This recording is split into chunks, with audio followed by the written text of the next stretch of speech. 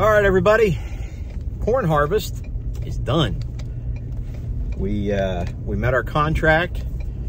Corn turned out pretty good. I am currently taking the truck and the grain buggy with probably about, I don't know, 150 or 200 bushels, something like that, to one of the local yards. Everything else went down to the bigger yard. So everything went pretty good. I'm fairly pleased. So as we're driving, I'm going to have a conversation with you about how this went. The Gleaner L with the 8-row corn head, the 830 corn head, that corn head is super quiet and really did a great job. That it did really nice. The only thing it didn't do real good was cut the stalks. It stripped really well, did pretty good. The combine had a few little, Old Glen had a few little issues, but not bad. I did stuff the shoe one time, so that was fun. We had to clear that out. And so basically what I had to do was just slow down. I was trying to push a little bit late last night, trying to get it all done. And then our great friend, great friend Levi Moots, old buddy from way back when, has taken care of us on the trucking side and done a tremendous job. Levi was very patient, very helpful. Just so happened that Levi really likes the Deutz tractors too, so I had a little bit of an advantage there. But so it turned out we met our contract. We had a certain amount contracted, and we met that contract, so we got what we anticipated. And then we talk about yield. Now, I know that there are guys out there who their yield is double what our yield was. It's okay. The point of any business is return on investment, basically. Now, when we started planting corn, I planted with a planter we'd never planted with, and it had a few errors. The monitor didn't tell me it was missing a couple rows at some point. So that didn't go extremely well, but not horrible. So we had some skipped rows and things like that. You know, planting didn't go quite as smooth as we had hoped for it to go. But what was planted came up, did pretty good. And as it did pretty good, we were more confident in what we could contract to send. And turns out we met exactly what we were intending to contract. So here it is. Here's the final numbers. That corn with skipped rows and no fertilizer. No fertilizer. One spray, no fertilizer. That corn made 125 bushel to the acre. Now you're thinking, oh my gosh, that's, bless your heart, that's sad. Hold on a minute. Current price on fertilizer right now is crazy, extremely high. And after talking to an agronomist, he informed me that, he asked me, he said, what are you planting behind? And I said, beans, soybeans. He said, okay, any kind of soil at all, any kind of population at all, you can get 100 bushel corn, no fertilizer, over soybean residue. So the residual from soybean residue will provide enough nutrients for 100 bushel corn. So I went with it. This year, expense-wise, things were tough. Income-wise, things were tough. So we intentionally did everything we could to pinch pennies. And with that being said, I ended up with 125 bushel corn. And I know there are guys that are out there getting 200, 235, even 250 or more. It's fine. So you either already had soil to do that, or you've added stuff to the soil to make that happen. And if you've done that, you've spent a lot of money. Now, I'm not dogging on anybody's farming practices. My point is, don't dog on mine. If I've accomplished what I intended to accomplish, and my return on investment is what I intended it to be, I count that as success. Easy for me to say. And those successes are what we're really in for. As I said, our profit per acre has got to be higher. I mean, actually what we cleared.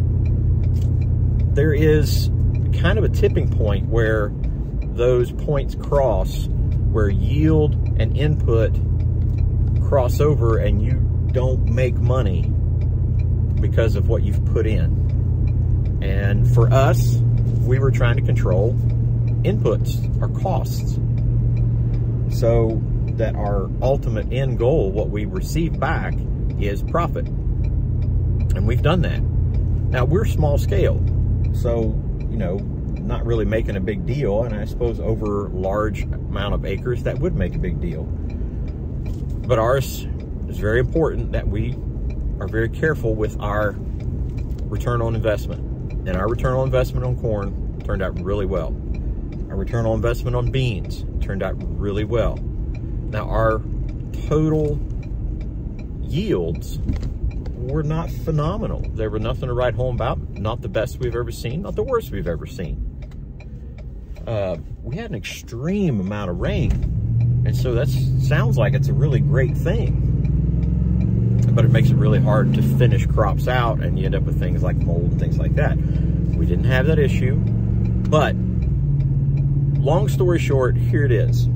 I count the year a success. I had a certain amount that I wanted to produce and contract, and I fulfilled those contracts and more. With that being said, that is the kind of end goal. We did what we set out to do. We had some downs along the way. We had some breakdowns, and we're going to have some post-crop season expenses. We had several hours of repair from Ohio Ag Equipment, who did a great job. We went ahead and fixed our bigger grain bin. It had not been used in a while, so I was concerned that maybe we'd need it. So we went ahead and had somebody come in and make sure that it was all up to snuff, and it is. I've got the invoice sitting right beside me. That's an expense. Those are expenses that you're going to have whether you have a big operation or a little operation. Doesn't matter. As the old saying goes, if you own things that either move or breathe, they will break and die. And both of those things happen, and they happen to us.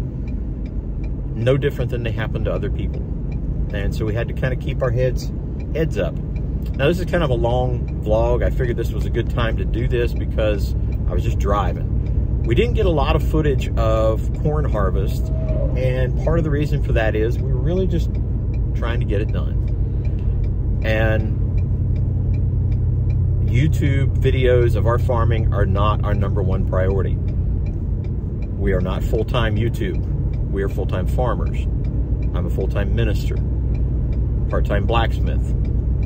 So YouTube does not take #1 priority. So that's why I'm doing this now.